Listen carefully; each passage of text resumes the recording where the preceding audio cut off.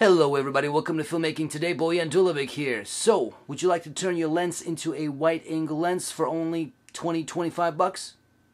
Stay tuned for more.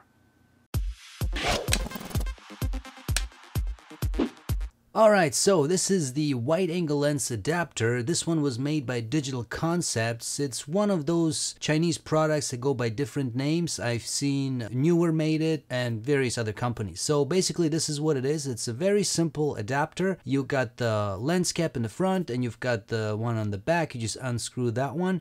And once you've done that, you see it's basically made out of two components, which are basically just two lenses. You've got the front one and you've got the back one. The back one is basically the macro lens, and you can unscrew that as well. And once you do that, it's like I said, it's basically just two big lenses.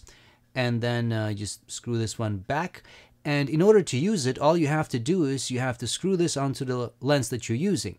Now in my case, I needed a step-up ring, this one right here, which is a 46mm, that's what my lens is, to a 52mm, because that's the diameter of this adapter. And then once you slap that puppy on, which is about, $5-6 or so, and then you can just screw this one onto your lens. In your case, if your diameter of your lens is 52mm, you won't even need a step-up ring adapter. And so there you go. Once you just screw this on, that's it. That's all you need to do. And this is what it looks like on my 25mm Panasonic lens. It doesn't really add too much bulk. It adds a little bit, so depending on the lens that you're using, if you're using a pancake lens, it's really not going to add that much to begin with. So in this video, we're going to talk about these three lenses: the Lumix 14mm, the 25mm, and the Olympus 30mm macro lens. And let's start with the 25mm and see how this adapter works with it. So here's a chart where you can see the lens is wide open at f-stop 1.4, and as you can see in the corners, there's definitely some distortion going on. It's very blurry, but when you stop it down to 4, f-stop 4, it's a lot better, clear on the edges, and it just works much nicer. And if you go down to 8, it's definitely distortion free, the blurriness is gone, and you can use this lens for landscape photography easily. And here's an example. So this is the lens without, and then here's the lens with the adapter.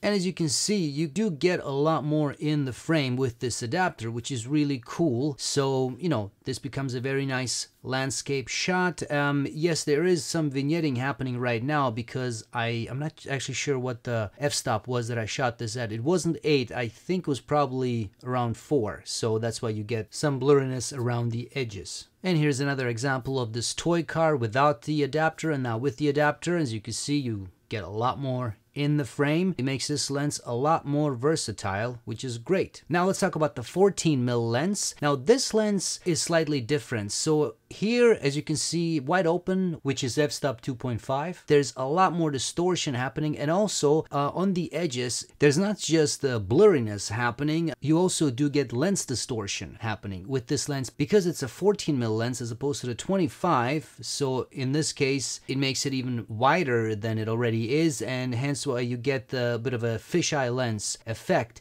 which definitely is not the greatest. So that's something you got to keep in mind with a 14mm lens.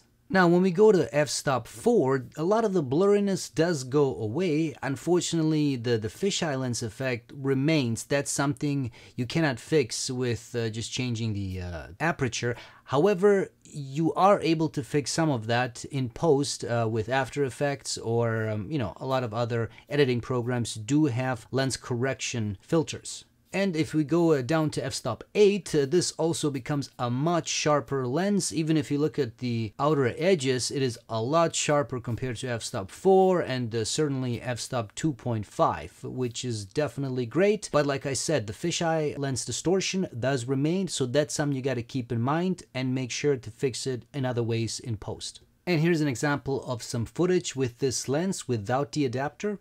And then here it is with the adapter, and again, as you can see, you do gain a lot more in terms of how much you see in the frame. But unfortunately, as you can see from the base here, that fisheye lens effect does remain, so that is something to keep in mind.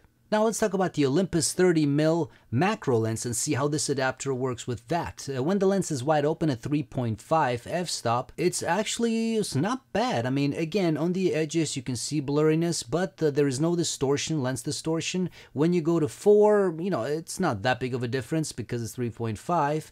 But when you go to the next one, let's say 8, right here, it's definitely a lot clearer on the edges, a lot less blurriness happening. So this will work very nicely with a macro lens. And as you can see here, it's nice if you are really zoomed in onto an object, but you still want to get more in frame. This lens or this adapter will do the job. So for example, here's a toy car, and you can, right here, you can use this lens to really get up close. And as you can see right here, I was literally an inch away from the toy car. It allowed me to get a lot more in frame, which is really nice, and it makes macro photography easier because you can go up close but still get a lot more of the object in frame, which is great. And as always, links to everything you saw here will be in the description, so please check those out. All in all, I think this adapter is pretty sweet and makes lenses very versatile than they already are. So that's it, guys. As you can see, this little adapter right here is pretty versatile.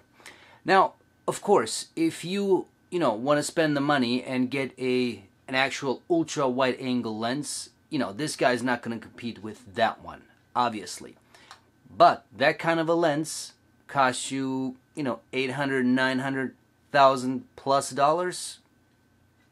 Or if you get a manual one, you can get it for $500 or $25. All right. So I mean, everything has its pros and cons. As you can see, this guy, while it doesn't, create, a lot of vignetting or, blurs around the edges or anything like that, or lens distortion, it does create some depending on the lens that you are using. My personal opinion is my 25mm lens and 30mm and that focal length is probably the best suited for this guy if you are trying to avoid the distortion and the blur around the edges, right? Those seem to do better, those focal lengths. So something to keep in mind.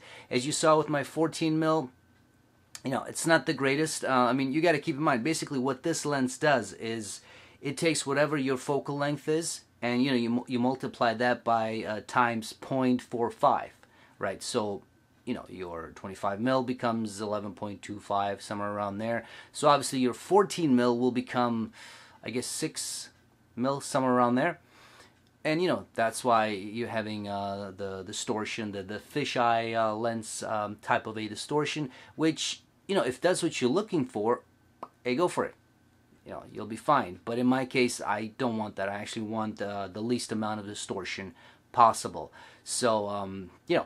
Once you know these types of limitations, and like I said, if you don't have $800 plus to spend on an ultra wide angle lens, this guy can come very handy, that's for sure.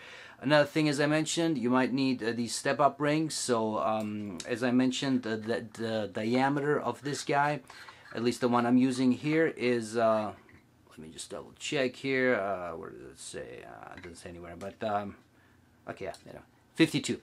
So 52mm, that's the diameter of this lens, so of this side, I mean. So if your lens is 52, that's fine. If it's not, you're going to have to compensate for that, getting a step-up ring or step-down ring, whatever it is.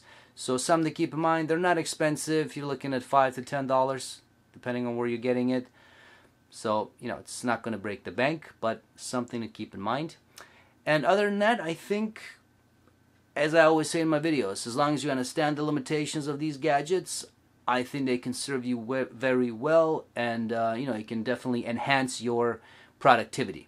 So keep that in mind. As always, if you like this video, please hit the like button, subscribe to the channel, tell your friends, hit that bell icon to be notified of future videos and all that good stuff, and stay tuned for more. Thanks.